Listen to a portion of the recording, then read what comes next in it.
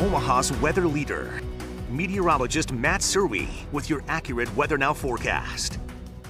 Quiet morning outside, clear and calm. Clear sky here from Highway 370 and 72nd in Papillion. And we don't have any frost to talk about early this morning. It's been kind of a frosty couple of days over Thursday and Friday. 31 right now at the airport, southeast winds at about 10 miles an hour. A lot of temperatures in the mid-30s around the metro, as warm as 38 in Millard, as cold as 28 in Bellevue. But you factor in the winds. They're generally out of the south or southwest right now. You get wind chills in the low to mid-20s in Nebraska. You get some teens, feels like 17 in Atlantic. So it might be a little chilly this morning. The rest of the day, though, kind of awesome. Feels like the 20s this morning. 51 and sunny by noon, and the sun's down by 5 o'clock with temperatures back in the low 50s, but it's going to be a really nice afternoon with the highs today in the upper 50s and low 60s in Nebraska. The best chance for those low 60s, I think, are going to be southwest or west of the Omaha metro. Again, I can't rule out Millard, maybe Bellevue sneaking up to 60 degrees. Western Iowa, probably mid 50s, which is still about 10 to 15 degrees above average for this time of year. Ridge in the jet stream, you can see all the clouds off to our north, all the sun later on this afternoon. We do have an area of low pressure that's going to wind up across the northern Rockies, drop a cold front over us late tonight into tomorrow morning.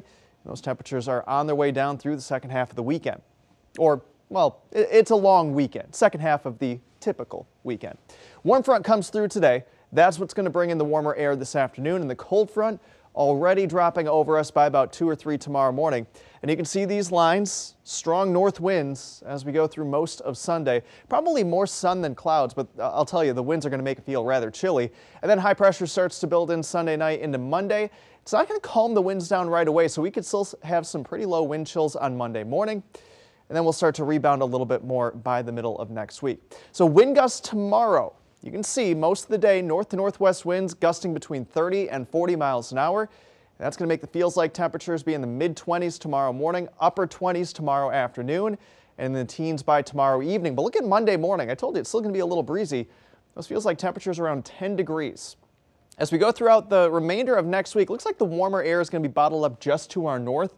More active pattern down to our south. Cooler and maybe a little wetter toward the Gulf Coast, but we're going to be very dry over the next several days. So that means no rain, but also no snow as we see the temperatures drop.